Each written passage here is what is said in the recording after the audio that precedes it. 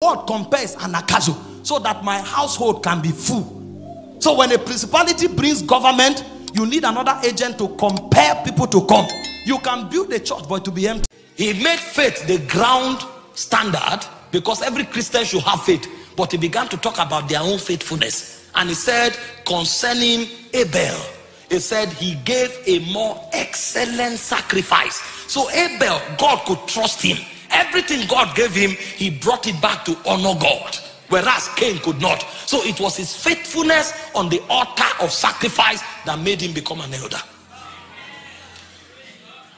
When he spoke about Abraham, he spoke about Abraham's obedience. When God told him to get out of his country, he was able to abandon his nation, abandon his kindred, abandon his family, and he was going to a land. He didn't even know that land, but he was going everywhere God would direct him.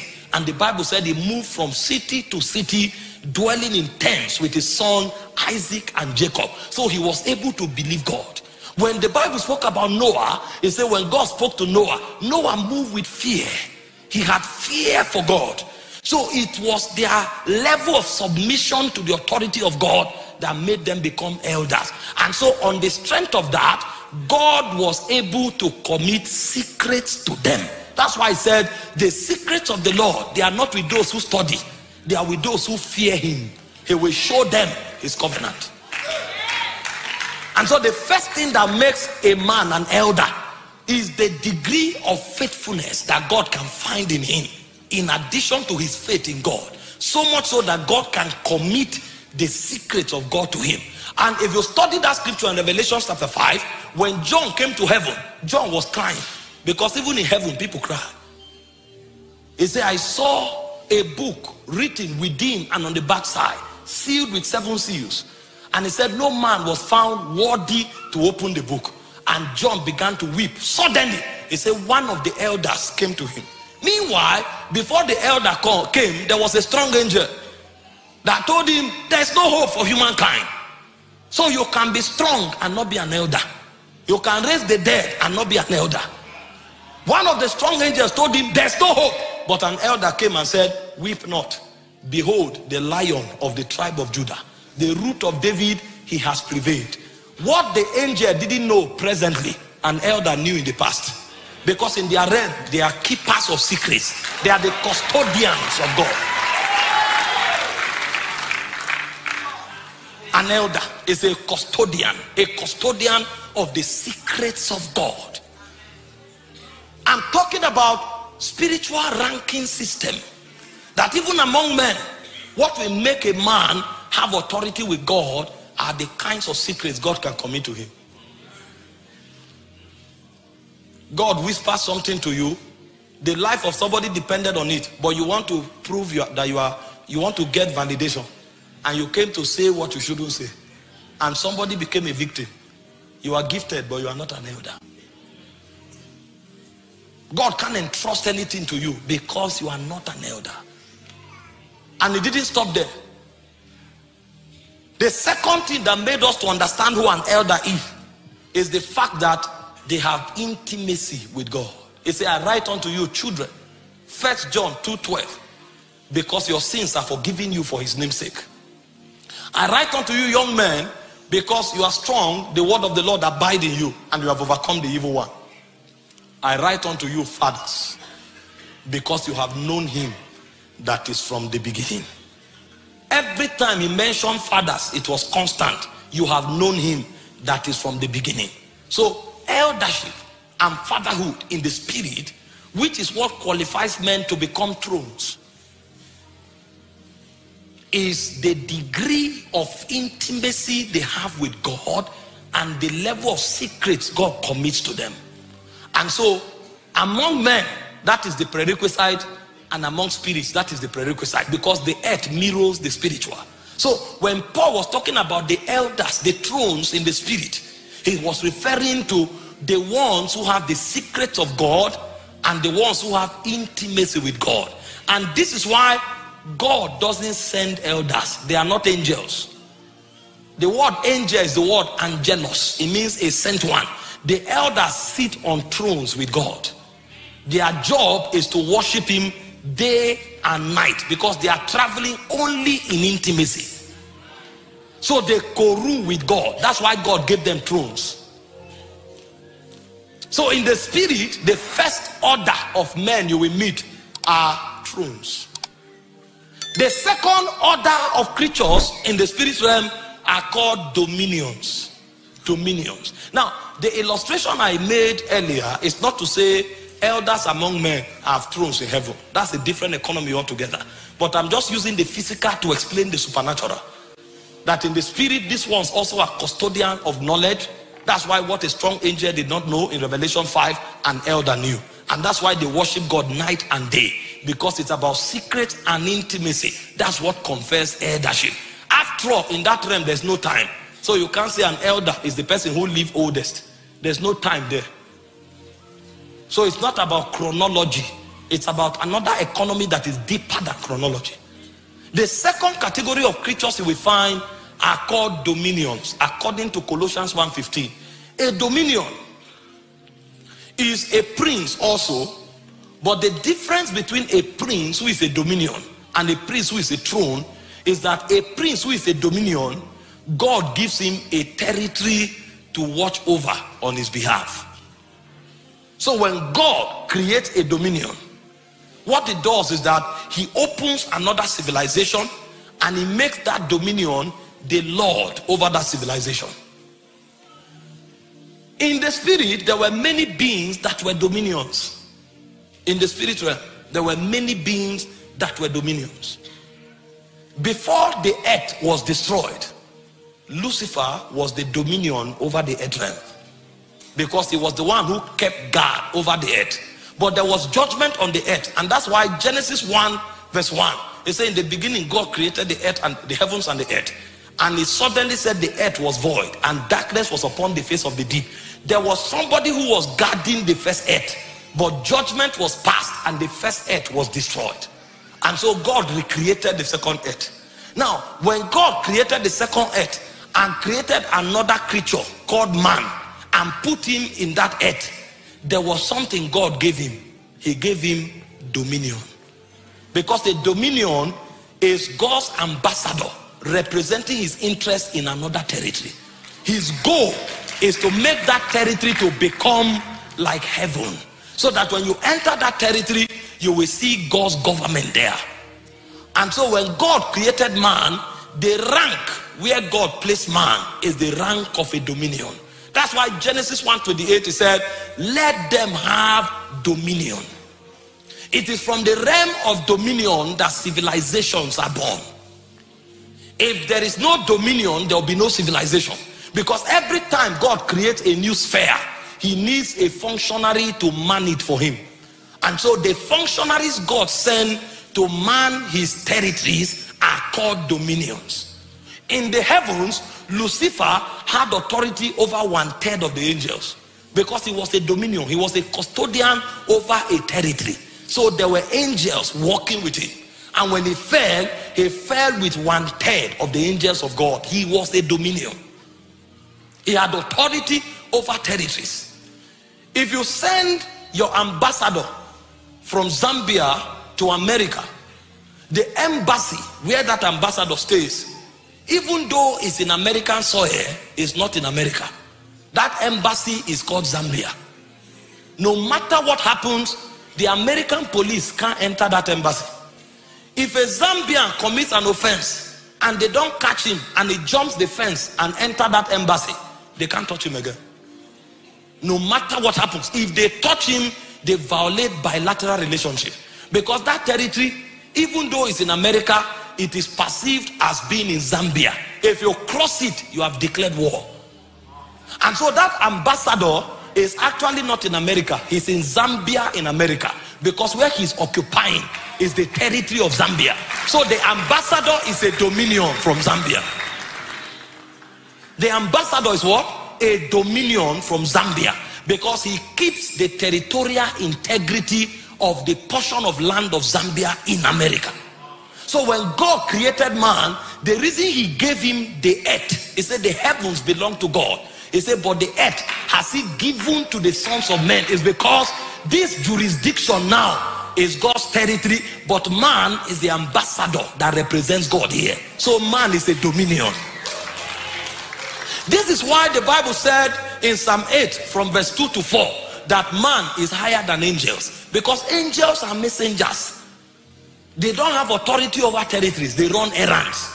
But in the ranking system of God, we are custodians over territories. And there are also angels who are dominions. When Lucifer came to contend for the body of Moses, the Bible said Michael did not bring any railing accusation against him. He just said, the Lord rebuke you. And he went further. He said, there are men who have no regard for entities and dominion.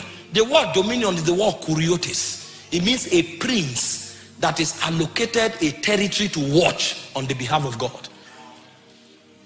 And so in the realm of God, you have thrones, you have dominions. And then the third category you have are called principalities. Principalities means come first. So every time God loses a territory or God wants to reclaim a territory, he doesn't send the dominion, because the dominion is already watching over a territory. So what it does is that there are other princes God sends to go and win territories. Those princes that go first to win a territory before God brings his government are the ones that are called principalities. That's why they come first. So if a local government, for example, is under attack in Zambia, maybe rebels came and took a local government, and the federal government wants that local government back, they can mobilize a general in the army and give him marching orders to send a troop to that local government to discomfit the rebels and to reclaim the land. That general that is sent to go and take that territory is called a principality. He will not be the one to sit there as the governor, but he's the one who goes to win the territory. When he wins that territory, then a governor is appointed to sit, because the general has authority to fight, but he doesn't have governmental intelligence. He can't bring administration. He was created to fight, but he doesn't have leadership. If you make him the governor there, he will become a tyrant, and he may start killing Zambians too, because it's his way to fight, but it's not his way to lead. So when he's sent to that territory as a principality, he wins the territory. When the territory is won, then the president will appoint a governor over that territory. The governor is a dominion, the general is a principality. I'm trying to show you how spiritual cities are built. So you have thrones that sit with God and co-rule with God. Then you have dominions who are governors or ambassadors of God that watches over God's territories. And then you have principalities that God sends in order to take territories. That's why every time principality is mentioned, they must add and powers. Because a principality cannot work without power. Because he's a warrior, he's a fighter, he fights. Most of the archangels are principalities. When they show up, they take over. Every time territory is in contention, principalities are sent. When a territory is won, a dominion takes over, and the dominion reports to God through the thrones. That's how the structure works. And so when Paul was talking to us in Colossians chapter 12, he was bringing us intelligence on how spiritual structures are formed. But you see, the problem is that this thing does not only happen in light, it also happens in darkness. So in Ephesians chapter 6 from verse 10, Paul said, be strong in the Lord and in the power of his might. He said, put on the whole armor of God that you will be able to stand the wiles of the devil. And he said, we wrestle not against flesh and blood. Now, when you are born again, you need to understand that there's a difference. A demon does not fight with you. And the reason is simple. A demon does not have a stake over a territory. A demon looks for people to possess. He hides in them and carries out the agenda of the devil. When you meet a demon, you cast the demon out. In the name of Jesus, get out. If you meet a principality and say in the name of Jesus, he will ask you, who are you?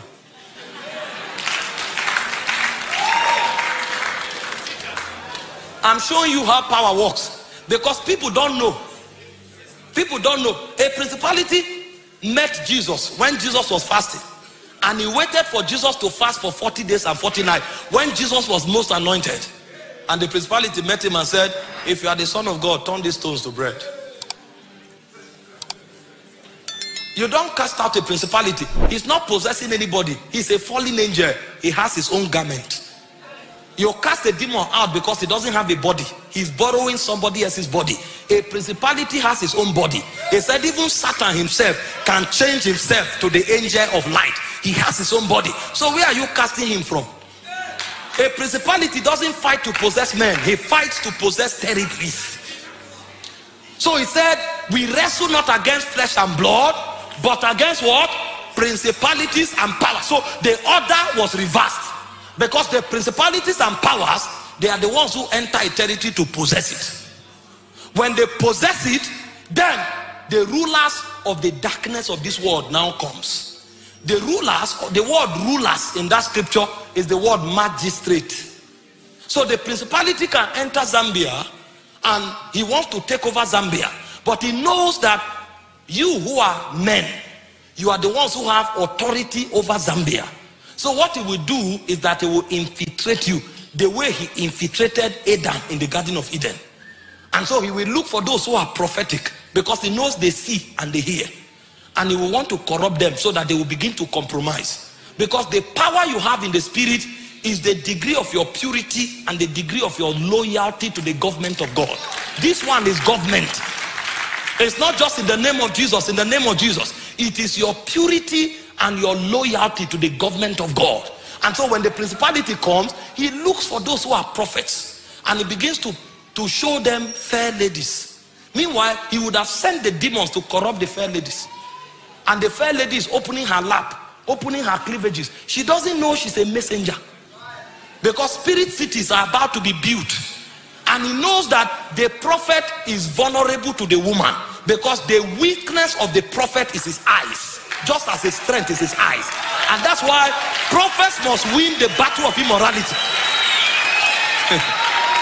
Prophets must win the battle of immorality in order to bring government. You will see why a prophet can call a name and a phone number, but he has no power in that territory. In fact, himself will be a thief. Himself will be a liar, because he doesn't understand that it's a spirit city. It's a spirit city. And so they will send the demons, and the demons will enter the women and enter the men. Some of the men will spend hours in the gym. When they build their chest, they now wear singlet. I'm showing you something. The ladies who are prophetess, they will be swindled by those men because of their looks. And the men who are prophets, they will be swindled by those women because of their lap and their breast. What they don't know is that a program is going on. A program. You sent a message. You came somewhere to preach, and you connected with the sister. You gave her a word of knowledge, and you say, see me later, I need to impart you. It's a lie. Every impartation you want to give her dear now.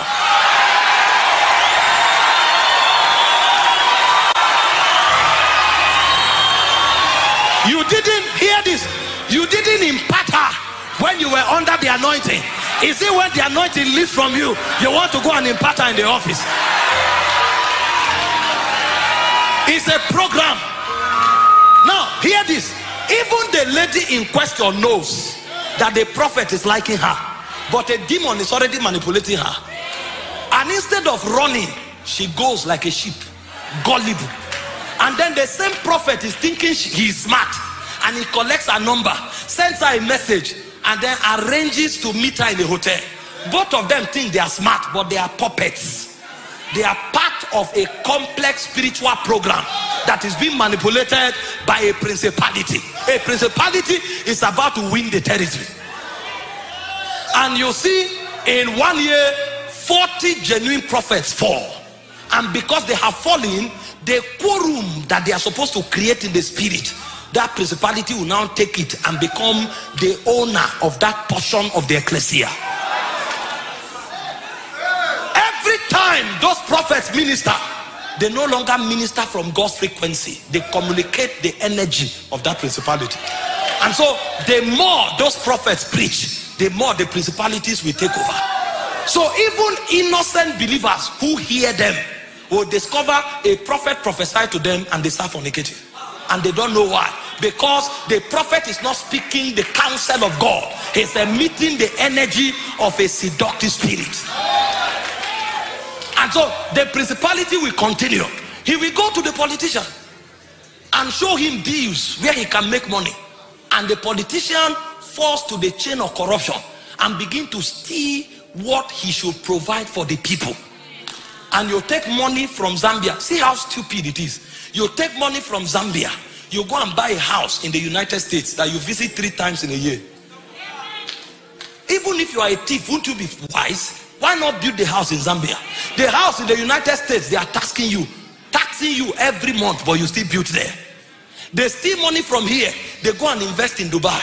Why not bring the same business to Zambia, but a prince is involved, and that prince uses corruption to create poverty, because even that poverty is a system. Because the guys who are stealing, they are stealing because of hunger. They are stealing because of frustration. The young ladies who are prostitutes, they are prostitutes because of hunger and poverty. So the principality uses the politician who has governmental power to loot money from the country and send the money out of the country, creating a poverty system in the land. And then the young generation, who should be the future, growing their potential, now turn to vices in order to survive. At the end of the day, a spiritual atmosphere is created. So you have those who are fornicators, you have those who are liars, you have those who are corrupt government officials. These are the atmosphere that allows the rulers of the darkness to come. Somebody says it's an apostle, and he goes somewhere. The moment the power of God is moving, he forces everybody that they must give money. Because he's a merchant. A merchant. He's a thief on the altar. He doesn't know he's creating atmosphere for spirits to take over. When those atmospheres are created, the principalities know that if something is not done quickly, God can send intervention. So they will report back to the rulers of the darkness. The rulers of the darkness will now come. The work they do is to write laws.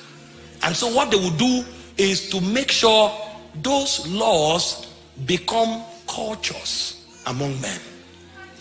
And so you will know that before you become a government official, you must bribe. If you don't bribe, you can never become. It's a law. A ruler has written that law. The people can tell you, this person is a good man, but he can never become the leader. Because there's a law. If you must become corrupt, because that law will make sure. That's what the rulers do. They are magistrates. They are the ones who bound people in captivity for aeons. And so you come to certain family, the grandfather fornicated or went to cheat on his wife. The ruler now make it a law. And so even the father, we have an extramarital affair. The son, we have an extramarital affair. And you see patterns begin to repeat from one generation to another. The principality created it, the ruler made it a law. Now when you continue in that law for a long time, then spiritual wickedness comes. That's where HIV appear from.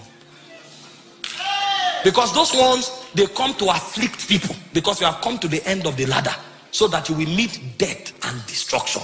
And so the power we are talking about here is not just a power to prophesy, names and phone number. It's not just the power to lay hands on the sick and they recover. Those things are good, but we are talking about power that have the ability to reset a civilization. So that when 3 of you rise, Zambia can be reprogrammed, because something will come out of you. This kind of power is a deep order of power. You must travel to the spirit to possess it yourself. Aliyah,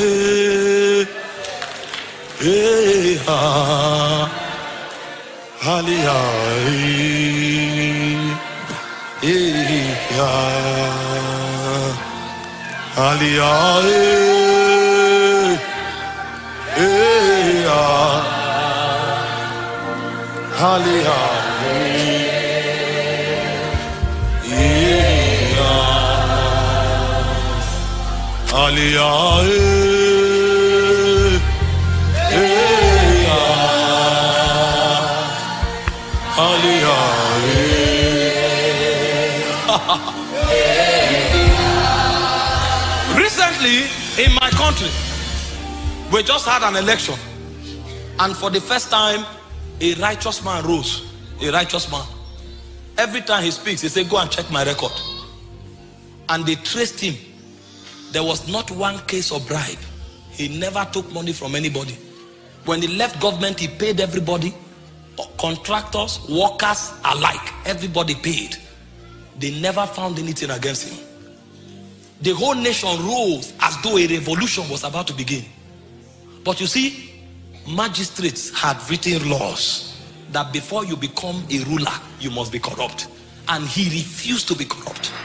When they saw that the power of God was stirring the hearts of the young people and something was about to begin, the report we got from the observers was that the rigging this time was not by thugs, it was systemic. Even INEC was guilty. INEC. And this is not what Nigerians said, this is what observers said, that INEC did not follow their own regulation. So they had to use one way or the other, corruption must come in.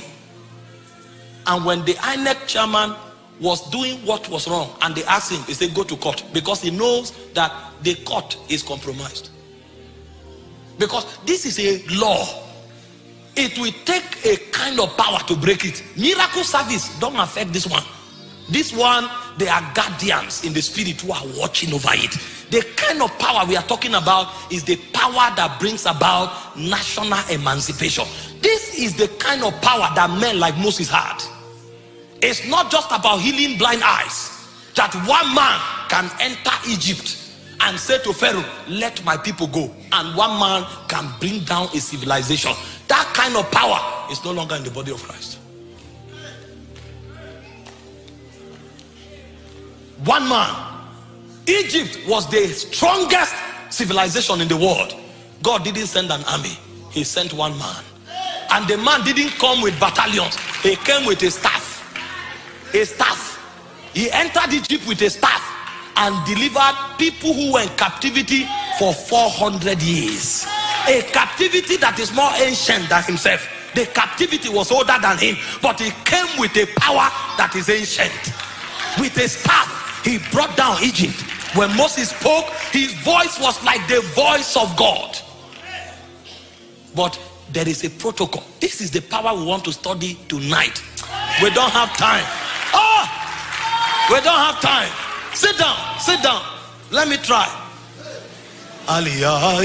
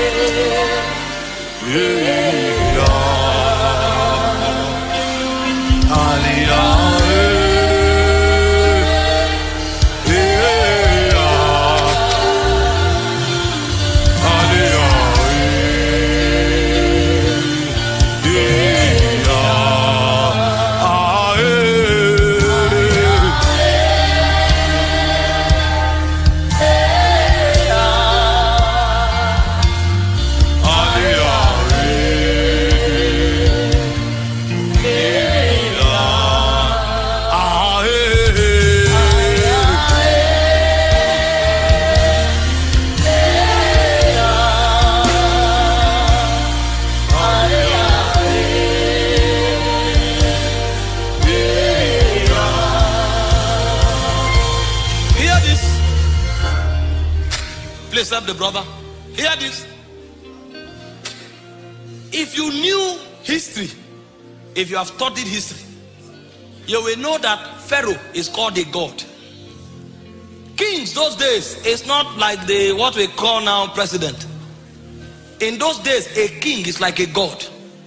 If a king wants to celebrate his birthday, sometimes they take 3 months, because one king can have 120 provinces, that is countries. One king, they were that powerful. When a king wants to enlarge the coast of his dynasty, he will go to a nation, he will win that nation, carry everybody from that nation, bring them to become slaves in his own land. This is how powerful they were. So when Moses entered Egypt, it's not something you can imagine. And Pharaoh did not even dare to want to arrest him because of the weight of glory he came with. In fact, in Exodus chapter 7 verse 1, God said, I have made you a God.